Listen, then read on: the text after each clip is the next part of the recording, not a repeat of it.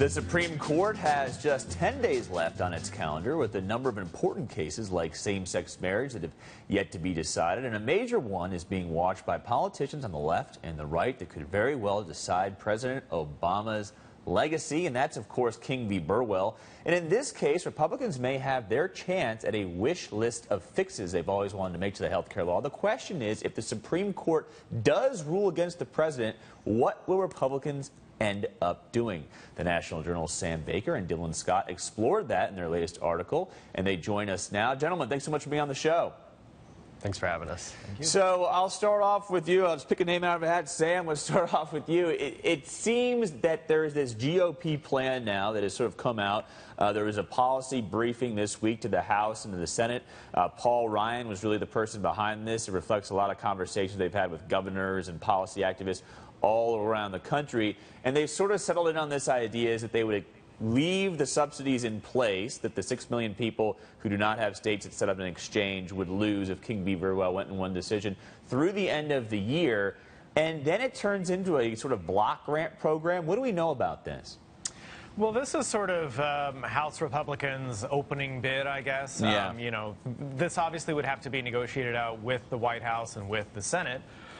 Where you'd need some Democratic votes to get anything through. But the initial plan that we've seen come out of the House really is sort of an everything for everyone approach, at least for Republicans. It turns a lot of Obamacare funding into a block grant. It sunsets after 2 years. So it's a really ambitious sort of opening bid, but probably not, you know, what you would actually see at the end of the day if the decision even goes that way to begin with.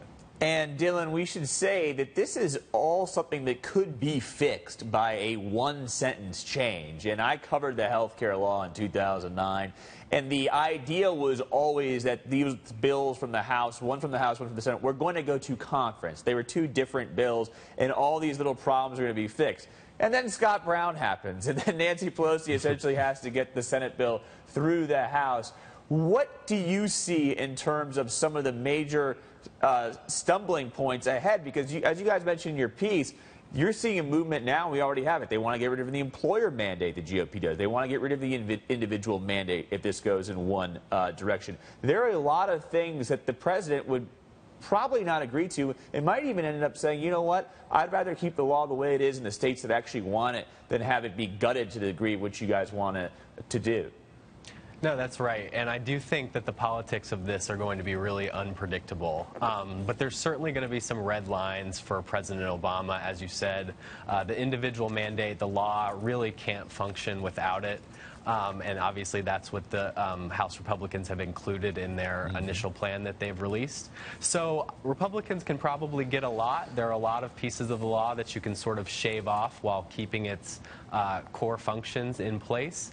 But obviously Republicans have signaled with this big opening plan that they're going to want a lot, and sort of the question becomes how much pressure can President Obama exert back on them by pointing out that all it would take is a one-sentence bill and there'd be no problems, subsidies keep flowing, and the law keeps functioning as it has thus far. And Sam, let's talk about the politics of that, because I find this debate so fascinating. I've spoken to a lot of high-ranking Republicans that will all say privately they don't want this decision to go their way, because at the end of the day, it is a headache for them. A lot of conservatives do not want to make any changes. They essentially say, you know what, let it be. Then you also have these folks who are running from blue states, who are Republicans in the Senate. Mitch McConnell's trying to stay on as majority leader. A lot of them, especially you're seeing Ron Johnson in Wisconsin sort of leading the charge, they want the subsidies to exist. So this has potential to divide the GOP into some very difficult camps. It absolutely does. It really does, and I wouldn't be surprised if a lot of people are saying privately exactly what you're saying, that this isn't, yes, this would be an anti-Obamacare ruling. It would be bad for Obamacare, and Republicans could come out sort of in the first instance and say, look, we told you this law was poorly written. The Supreme Court agrees. That's fine, but it creates such sort of orders of magnitude problems that it would create, just make it really messy. And if you want to reshape healthcare, winning the White House and keeping control of Congress, both of which seem like pretty realistic possibilities, would give Republicans a much cleaner opportunity to sort of take their time, map out exactly which sort of levers they want to pull, how one thing would affect another. You know, this is not a great opportunity to make good policy, and I think that is what is making the politics so hard to predict and what's got a lot of Republicans so on edge. And Dylan, part of that, I think, is reflected in the fact that this is not a one-size-fits-all approach. The politics are very difficult. It varies by state.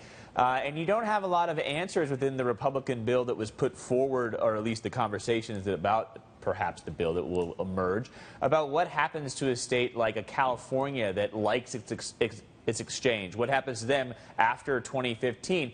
Talk about that, and to the sense that this can be very localized in a lot of races, much more so than the health care law was before. It was sort of Obamacare bad or good. In this case, you can actually point to say, hey, in this state, this amount of people are going to lose this money. It averages on $242 per month for subsidy. I mean, this can get very local in 2016. Absolutely, and you have some interesting dynamics. You know, Mitch McConnell's state, Kentucky, has set up its own exchange and will be completely unaffected by a ruling against the administration. So, and then you have folks like in kind of purple states like Ron Johnson, as you said, Rob Portman, who are going to have a lot of constituents with their subsidies at risk. So a lot of this, I think, will come down to how much can Democrats and the president make that case that, you know, we're going to have this sort of two-tiered health care system where blue or purple or states that are willing to buy in a little bit to Obamacare are going to have something approaching universal coverage, and because Republicans won't fix it with a one-sentence bill, these other redder states are going to be left behind. Congress could fix something with a one-sentence bill, and they won't do it. Shocking, right? National Journal's Sam Baker and Dylan Scott, thanks so much, guys. Appreciate it. Great story.